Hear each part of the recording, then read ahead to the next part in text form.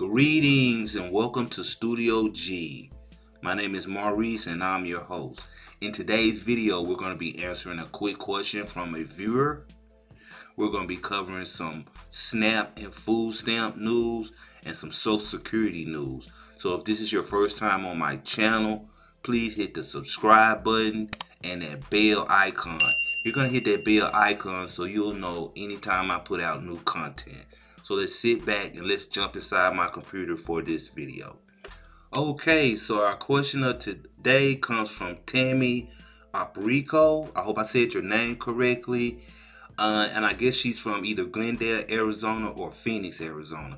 And her question is, when are us in Arizona going to get our fourth and fifth stimulus check? Because food and gas prices have gone sky high. Okay, Tammy, thank you for that question. I'll try to answer it to the best of my ability. Okay, and so the reason I picked this question out of all the people who asked me about different states is because I'm keep running into the same question over and over again. And that question is particular states that are not giving out money to their citizens. And so, Tammy, Arizona, after I did a deep dive research, I don't see any stimulus money or tax rebates for Arizonians.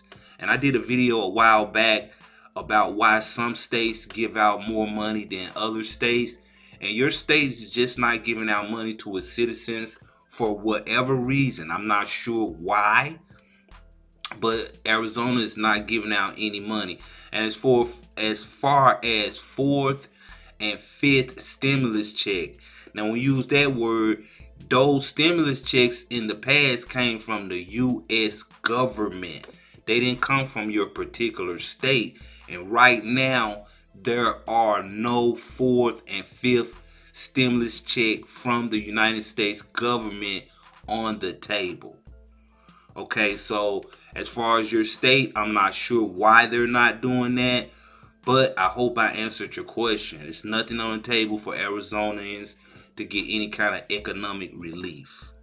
Okay, and so the question from Tammy got me wondering about the social safety nets that we have here in the United States, which brought me to this story that I found on the Dayton Daily News.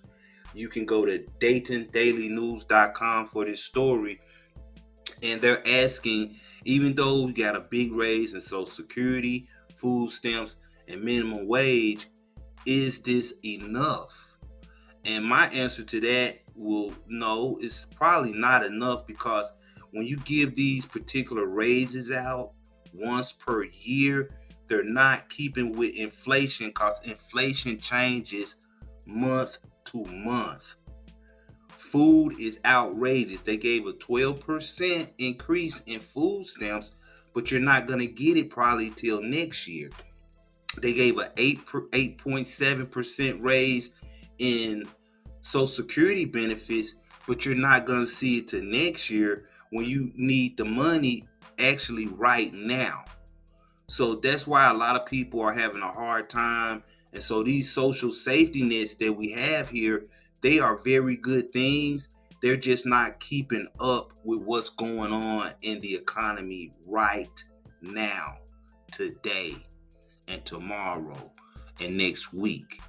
Okay, so I just want to bring this particular news article to your attention to let you know, yes, you're getting raises in all of your social safety nets, and it's even a big increase in minimum wage, but it's not able to keep up with inflation because the prices change day to day.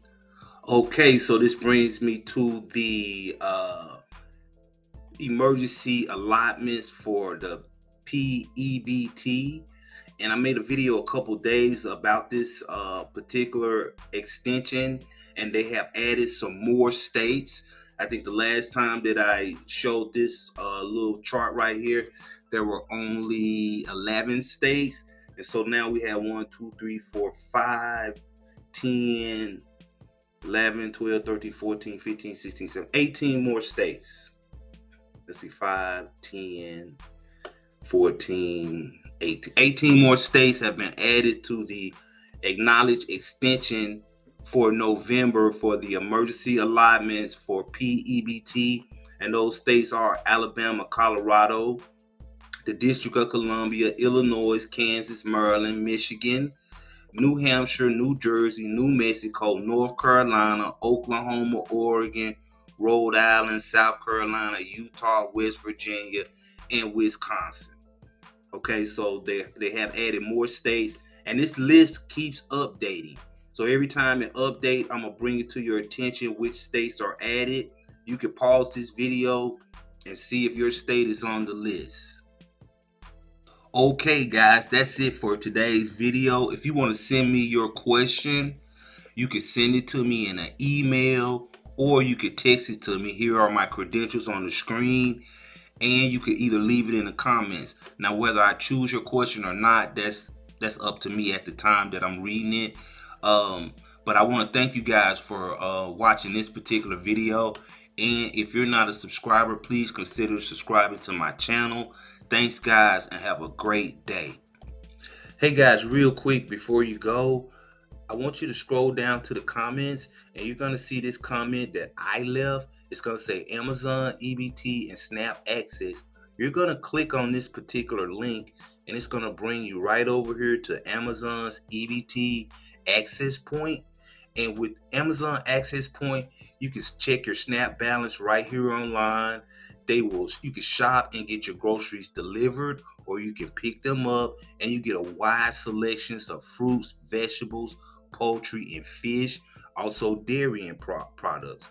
You also get almost 50% off some of your groceries. So it's a really good thing for SNAP users who may live in a food desert, or there are not a lot of grocery stores in your area. So don't forget, scroll down to the bottom to the comment section of this video and click this link right here that says Amazon. Thanks again, guys, and have a great day.